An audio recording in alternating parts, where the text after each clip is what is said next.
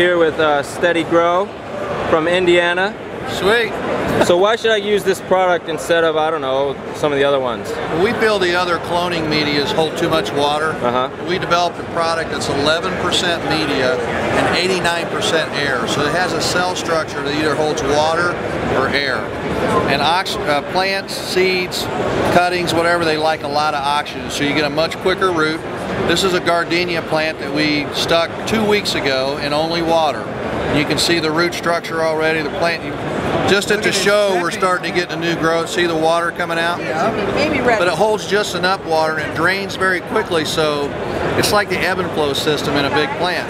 Right. You want that water. You want those roots to be looking for water all the time. Otherwise, if it's waterlogged, the plant gets lazy.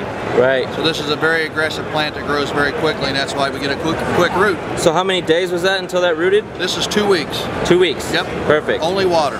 Only water. Yes, sir. No nutrients. No nutrients, no hormones, nothing. Save some money. Amen. Save some money. Simple, easy to use. And what's the major problem with some of the other ones? They hold too much water, and in our bigger blocks and whatnot, like Rockwell, you can't get rid of it. Our media is 11%. You can recycle it? It turns into sand. Turns into sand? Goes down to 11% of its volume. You can burn it at 600 degrees Fahrenheit, and all you get is carbon dioxide and water vapors. Wow, I can make a park out of all my cubes, huh? There you go. With all the sand? Very friendly stuff. Yeah, I got a daughter, so I'm going to take her out to the park. Genius idea, I love it. Thank you so much. Awesome.